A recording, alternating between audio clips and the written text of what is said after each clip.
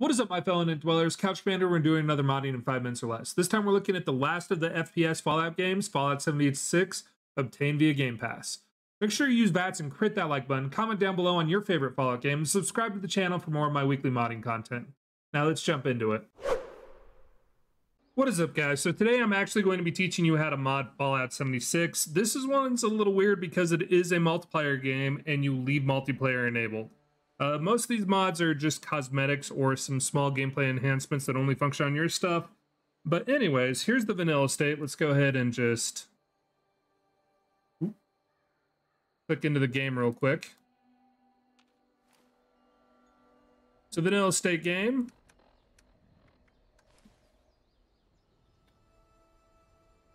I did not realize they gave characters butt cracks in this, but that's okay. So vanilla state. All right. Now let's get modding. All right, step one is always to enable mods. I've already done that. So we're going to open our mods folder here. For this mod, I'm going to be using the Enhanced Vanilla Skins. Let me double check that name. Enhanced Vanilla Body 76.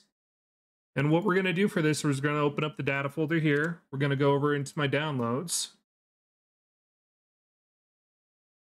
We've got the EVB 76 here. We're going to go ahead and 7-zip and open archive. We're going to go ahead and use this one. We're going to snag the data folder location. We're going to click extract on both of these files here, and we're going to select the data folder location. Now, if we come in here right at the top, there's our meshes that we imported. Step two, we actually have to set up a custom INI for these to load. Sounds challenging. It's not really. So we've got our folder location here. Let me go ahead and snag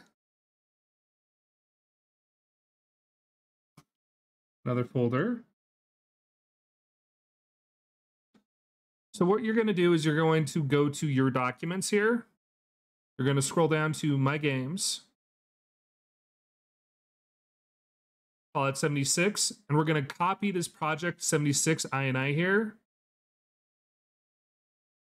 Then we're going to right click and rename this one. We're going to just put custom at the end of this. Make sure you leave the INI on there.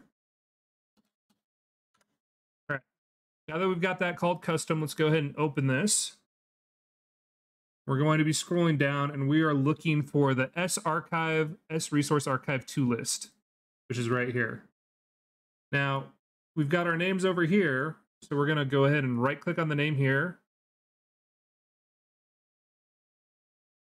Make sure you get all of it. We're going to copy that. We're going to come into that resource 2, hit the space bar, paste it, put a comma, and we're going to put the next one right after. So let's go ahead and rename this guy.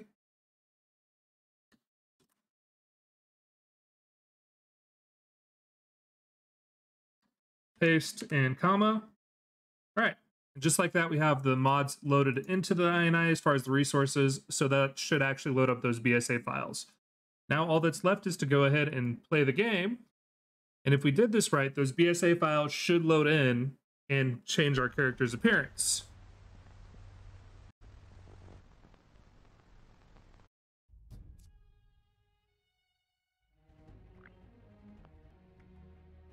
And also for this mod, you can just check out my description. It's in the same spot as always. Let's see if this actually works. You'll also notice I'm loading up into the public world, so just another thing to note, these mods definitely work as far as the public game goes.